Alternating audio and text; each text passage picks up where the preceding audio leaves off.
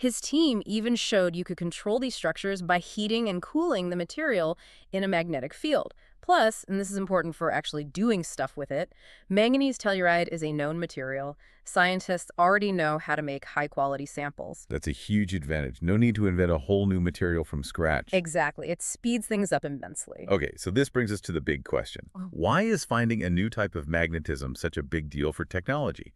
What's the potential payoff here? Right. So current computers fundamentally store information using electric charge. Think of it as charge or no charge, representing a 1 or a 0. It works incredibly well, obviously, but it has limits. But there's this idea, spintronics, Yeah. using the electron spin, the up or down, not just its charge. Precisely. Spintronics is the dream. If you could use spin, theoretically, you could cram way more information into memory, make devices much faster, and use a lot less energy. It's like a potential revolution for computing. Sounds amazing. Mm-hmm. What's the holdup? Well, the big hurdle for spintronics has always been needing something called a spin-splitting effect. You need to be able to separate electrons based on their spin, up or down, into different energy levels or pathways. Okay. Anna Helene, one of Maycall's colleagues, has a nice analogy.